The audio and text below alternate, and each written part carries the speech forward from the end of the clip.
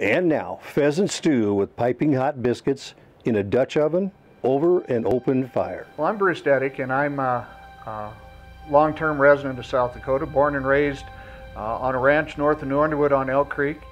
And what we're going to do tonight is show you how to prepare a really awesome pheasant stew with biscuits, just like we were doing it at camp after a long day out hunting for deer, antelope, pheasants, grouse. We're going to start off with some good South Dakota pheasant breasts.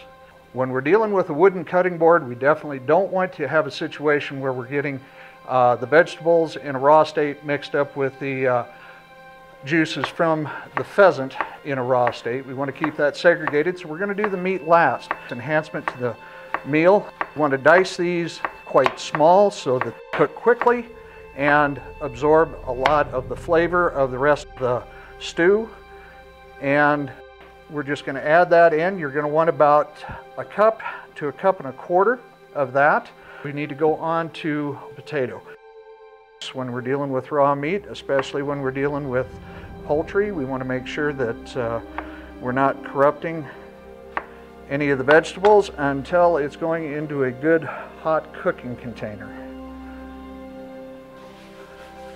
And we're going to get into the most important part of what we're doing on this recipe, and that is some good South Dakota pheasant breasts.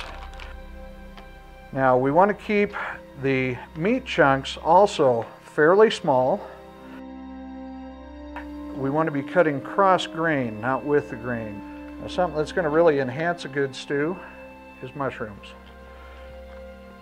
And I'm using baby portobellos today.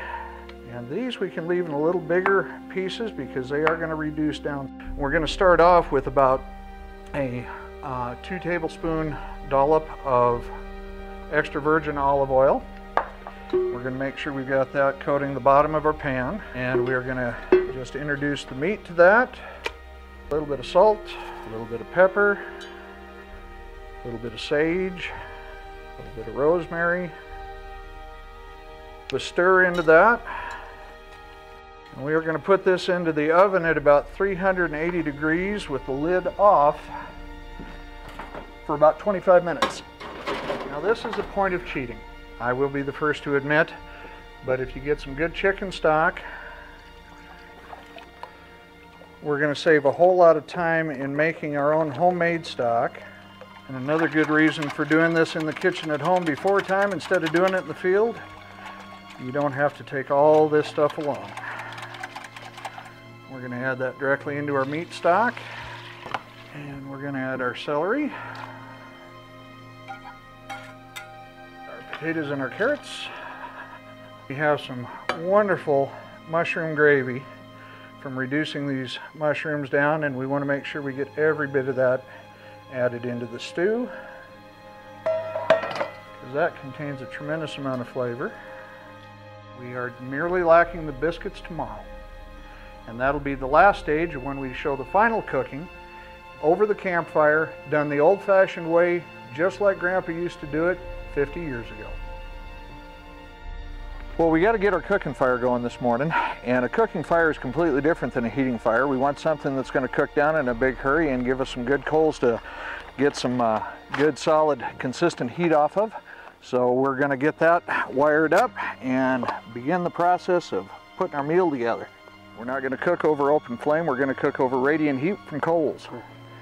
Well, we've got our fire cooked down to just perfect coals. We've got rid of all the flame, we've got some wonderful embers going here. We're going to lay our green crib sticks down to keep that bottom of that cast iron Dutch oven up off of the embers themselves, give it a little bit of radiant heat room, and we're going to get our stew on the fire here in just a second. So we're going to take that stew that we made up last night that's all ready to go, and we're going to get it in this pot and we're going to get it simmering. We've got to bring that stew up to a nice steady simmer before we add our biscuits. Hey! What? What? No freebies for the host. Ooh, doggies. That is looking good, looking good. Very close. We need to put a little bit of heat out towards the edge, take it off the middle here for a few seconds. Give it about another 2 or 3 minutes. Well, boys, soup's on. Come and get her. Speaking of mushrooms, I'm gonna have to have another bowl. I didn't get any mushrooms. What's up with that? I think you just ate them all and want more. I'm just kidding, I'm fine.